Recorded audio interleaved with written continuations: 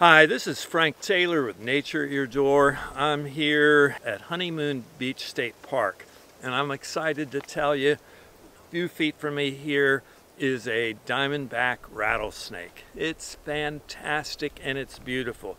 This episode is going to be about this Diamondback Rattlesnake that we encountered on the Osprey Trail here at Honeymoon Beach State Park.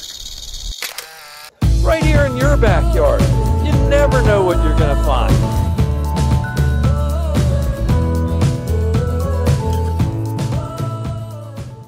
This rattlesnake is believed to be one of the largest in the United States, and it's considered to be the most venomous. My data suggests that this snake has a 30% mortality after bite, so it's a very, very toxic snake. But you can see that it's not very aggressive at all. We've had a group of people, and there's some people walking up right now that want to take a look at him. But I always want to remind people, it is highly venomous. It is very toxic. It is believed to be one of the most toxic rattlesnakes in America. So always use caution if you see one.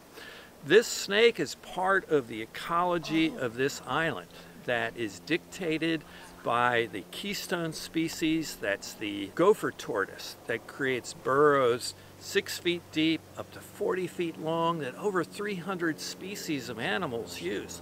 And one of the species that uses this is this Diamondback Rattlesnake. So this is a slash pine cabbage palm forest that in an ecosystem that's based on frequent fires.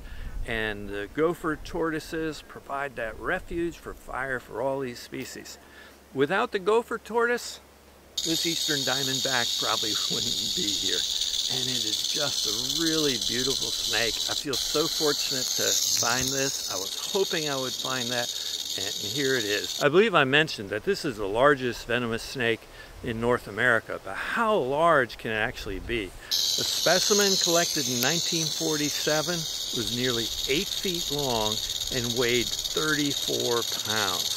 Can you imagine a 34-pound rattlesnake? That's really impressive. The actual average size of these snakes, of course, is much less, but they are really big snakes. How do you know an Eastern Diamondback when you see him? Well, obviously, it's these very distinct diamonds on its back, and it's very, very, very clear. And this is, I think, just a particularly beautiful snake. The markings are just exquisite. This snake is currently under review by the Fish and Wildlife Administration to be a candidate for the endangered species list.